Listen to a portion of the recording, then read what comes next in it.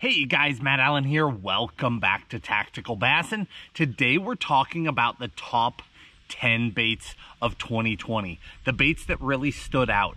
The baits that caught the giants. The baits that were the most impactful as we traveled around the country this year.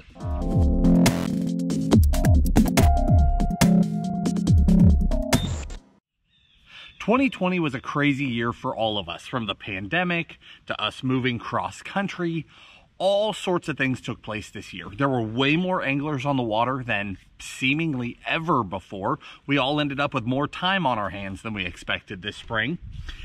While we were on the water in California, out here in Tennessee, traveling up north and in between, we saw some patterns in our fishing.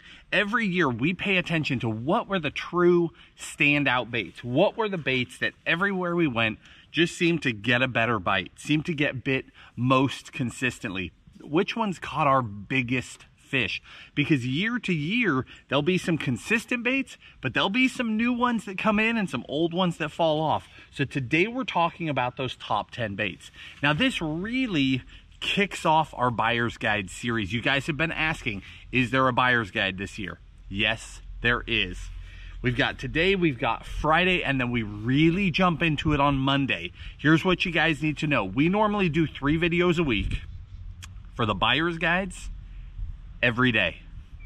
There are so many videos that we need to pack in for you before it's too late that we're going every single day starting Monday, and it's a long run of videos. So whether you're getting notifications or not, just know that every single morning there is a brand new tactical video for you. Now let's jump into this. Here we go. Top 10 baits in no particular order whatsoever. First one, the Wobblehead with the Zoom Z-Craw. This is a combo that we threw literally from coast to coast this year, and we caught big ones all over the place. We caught big old largemouth, big smallmouth, big spotted bass. In particular, I lost that giant largemouth while we were visiting Chickamauga before we even moved here. This spring, Clear Lake got shut down, completely locked down. We weren't allowed to fish from our own yards. And the only place that we could go for a time for us to still be able to do tactical videos, Texas or Tennessee. So we jumped in RVs and drove all the way across the country just so we could keep content going for you guys. Now fast forward, we decided to move here as a result. But while we were here just visiting, this guy was slaying. This particular color is my favorite. The June bug color in that Z-Craw just flat gets big bites. And in the case of that big one here on Chickamauga, I lost the fish, but it still got that giant bite. Typically throw it in one of 2 sizes, 1/2 ounce with a 4/0 or 3/4 ounce with a 5/0. All right, number 2, the Tactical DD crankbait. Of course this guy is on the list, not because it was our brand new crankbait and this was the first year with it on the market, but because of the damage we did with it everywhere we went. From a couple of weeks ago, traveling, exploring new lakes, catching my kicker every single day on that bait, to back when we kicked off the year before all the craziness started and I caught an early season giant on the crankbait. We've just had an amazing year speed cranking. This has been my favorite color this year. This is Mirrored Minnow. By far, that was my number 1. Tim's by far was the DD Minnow. Both excellent colors. I mean, we created every color in that lineup ourselves and we created them all for specific purposes. But this guy was by far my number 1 this year. That sun's getting a little harsh. You guys might notice I have a little spot on my face. I had to have a biopsy done. We're gonna come back to that at the end of this video, but don't mind me. I'm gonna cover up, get some of the sun off my face. We'll talk about it in a minute. But number 3, let's continue on. This is the Megabass Dark Sleeper. I had to dig high and low to find one at my house that wasn't just completely mangled like this guy. This bait put in work for me this year. The Dark Sleeper is an amazing bait. We talk about it a lot. We fish it a lot. If you guys recall any of our northern videos this year, we smashed with this little guy. This one specifically was my favorite. This is a 1/2 ounce in the Wagasaki color. If I couldn't get my hands on that, I would throw a 3/4 ounce in the same. That Wagasaki color just killed it for me this year. Last year, my favorite color was Donko. This year, no question, this was it. I probably put, I'm just guessing, I have no idea, 400 or 500 smallmouth in the boat with this thing. And I was only up north around the Great Lakes for a handful of days. Now, they work all over the country. I love, every time we go anywhere near the Great Lakes, we throw these things because it's an amazing profile up there. But it works anywhere in the country. Down south, fishing largemouth. It's a fairly weedless bait, comes through the grass really well. Fishes extremely well, though, on bottom in cover. You can fish this thing as a swim bait, which is typically what I do. Throw it out, wind it back. You can fish it up in the water column, or you can bump bottom with it. But you can also fish this bait as if it were a jig. Fish it right on bottom and slow fish it, not as a swim bait. So many different things that you can do with the Dark Sleeper. It's a cost-effective bait, and it gets giant bites. Next up, the little tiny Kitech jig. I was so happy with this bait this year. I started and ended the year with really, really good smallmouth on this bait. Now, I catch all 3 species on it, catch more than that on it, but there's just something special about it. I guess the reason why I say smallmouth is because it's such a little finessey jig, little micro weed guard, little tiny hook. You can actually get away with throwing it on a spinning rod, but I usually throw it on one of my jerk bait setups. But you throw it on really light line, you get that jig profile. So when you come across a big fish, you can get that big bite. But it's not just that. It will also, because it is downsized, catch a ton of fish. So anytime you need to finesse it, say you're in a tournament, it's a tough lake, it's a finesse lake, you got clear water, but you're still hoping for that bigger bite, that downsized Kitech jig just rocks for that application. I pair it up with that Z-Man, little Z craw. That little guy, those stretchy appendages, is just such a killer profile. Now, don't store it with that trailer on there. That little trailer will melt with other plastics, but that is my favorite way to set that jig up. All right, next up, the G-Rat Sneaky Pete, a big glide bait. Now, we've talked about the S-Waver for years and years, and we had some rocking catches on the S-Waver this year. We had another great year, but this was a bait we started exploring, playing with new baits, trying new things. The last few years, so many glide baits have hit the market. You've got to stay on top of that. This is one that has just stood out, started catching big fish, started getting a ton of bites everywhere we went. Hopefully you can see how chewed up that one is. But that bait, specifically this color, this has been my favorite. That's their hitch color, but it's like a white fading to a yellowish bone color to that purple scale pattern black back, and it has just been a fish catcher this year. Such a fun bait to play with. All right, next up, the Jackal K-Era frog.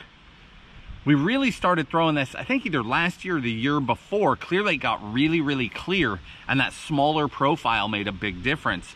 Well, this year it has exploded for us. Everywhere we've gone, that has been our mainstay frog. We still throw the bullywall, we still throw a lot of different frogs, but when we're pulling up to a new lake and we're thinking, are they here? Will they bite? Can we get them on a frog? That is the frog that we tie on. It walks extremely well. It's got a unique body shape, so it moves a lot of water for its size. It has an excellent hookup ratio. Whoa, it is getting windy out here, guys. I apologize. Obviously, I can't control that. The main river is howling. I'm up here in this little tiny cove hoping we can stay out of the wind, but it's getting brutal. But this little guy, excellent hookup ratio, does really good in cover, does really well in the open. It's just a great all-around frog, and that small size just gets bit when other frogs don't. Next up, one of the baits I was most excited about this year, the Megabass Battalion. This guy is like a cross between a swim bait and a lipless.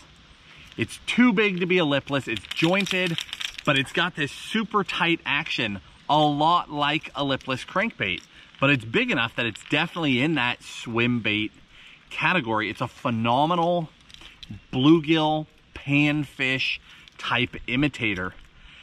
This bait, we started this year off in South America, guys. We started off by going to Guyana and fishing for some incredible fish. And I've got some of these that I just plain retired. They are beyond mangled. It was incredible. Then we got back here to the States and I just had this newfound love for it. So I kept fishing it. It worked everywhere we went. Even up north, I was throwing a gold color to kind of imitate the smallmouth, some of the things that were in those northern waterways, and it was working on those smallies. It's an awesome bait. I fish it very aggressively.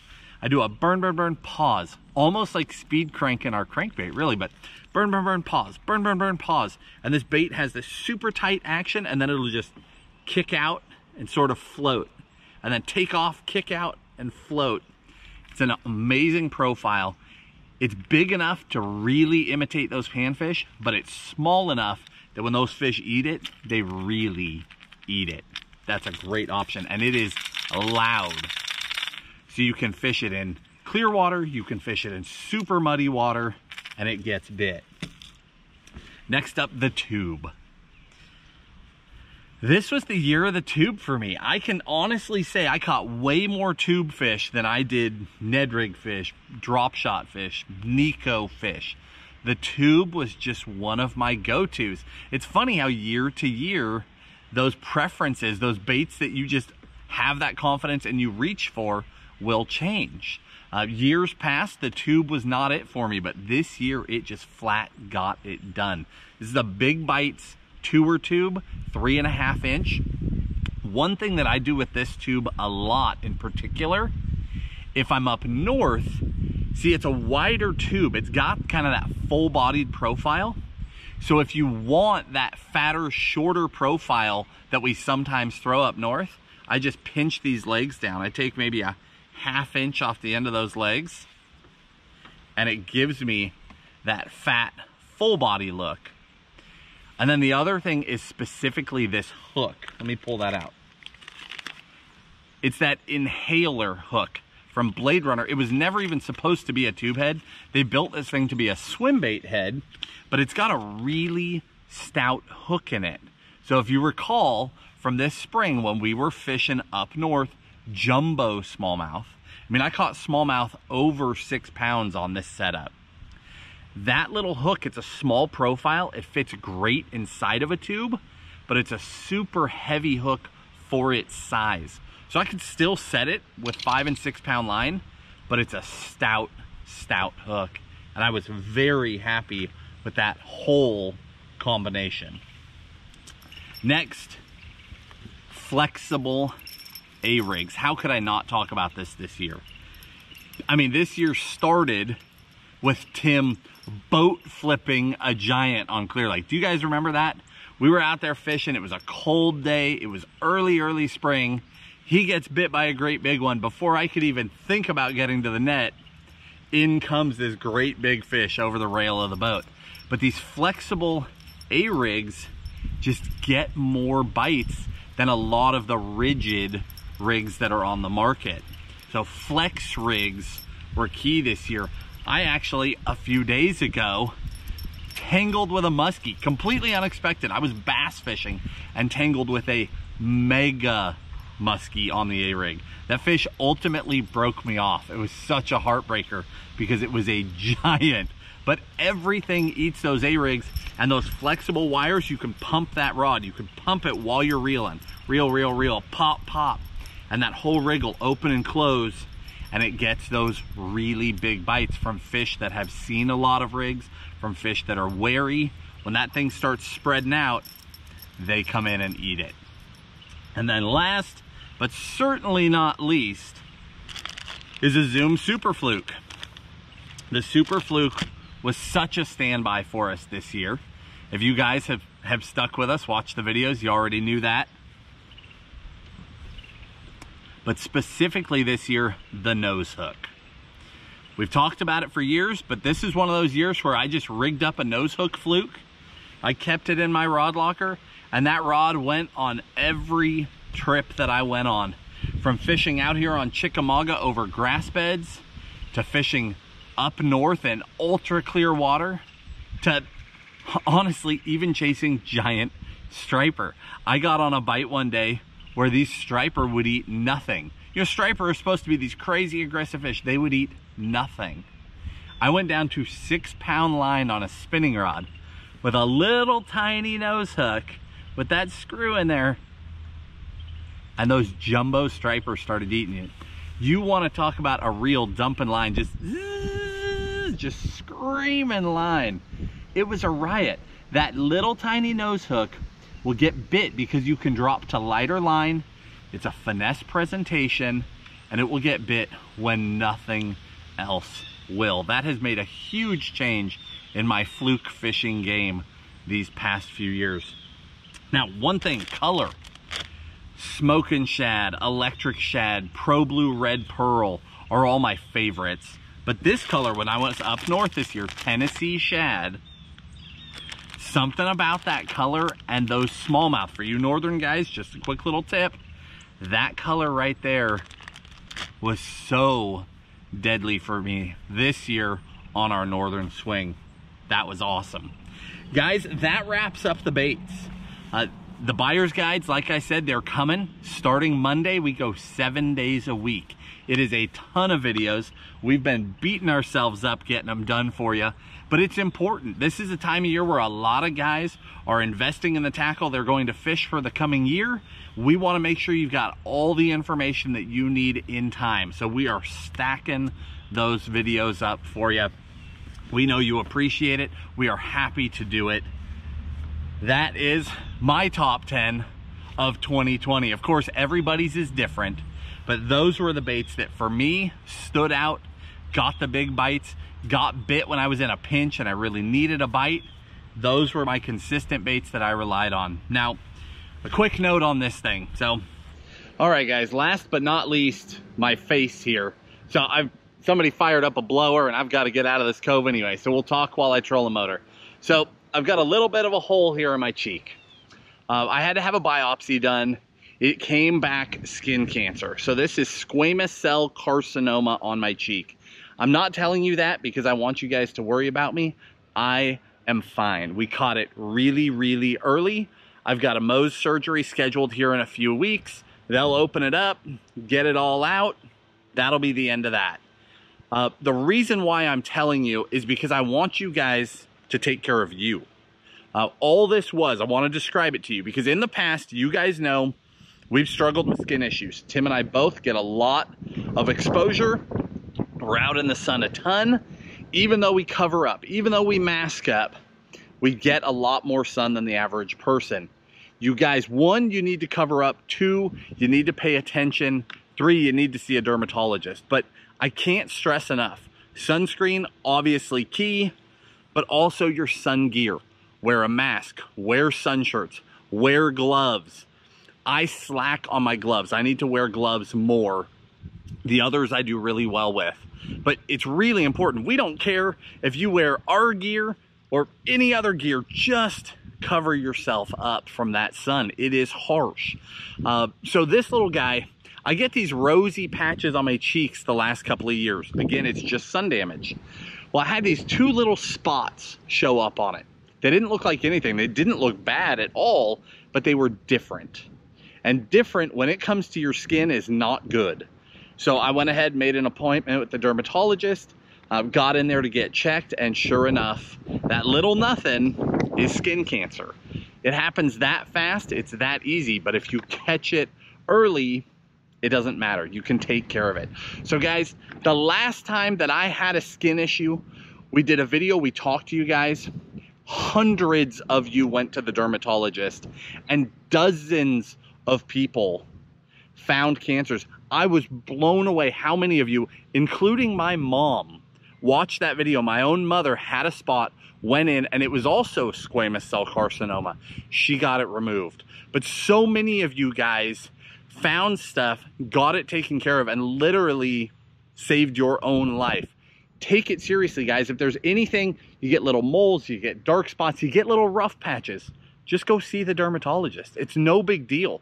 Like this Mohs surgery, I'll drive myself there, I'll drive myself home. It's not like this stuff is that scary, but you have to take care of it or it becomes something major. So I hate to end a video like that, but guys, take care of yourselves. We're taking care of ourselves so that we can all do this together for years and years and years to come. Hopefully you enjoyed today's video. This past year was awesome. It was a trying year for all of us, right? I mean, everybody got run through the ringer this year, but it was still a really good year on the water. A lot of new anglers came into the sport. A lot of good came out of this year. We appreciate you. Hit the like button, subscribe to the channel, and we'll talk to you soon.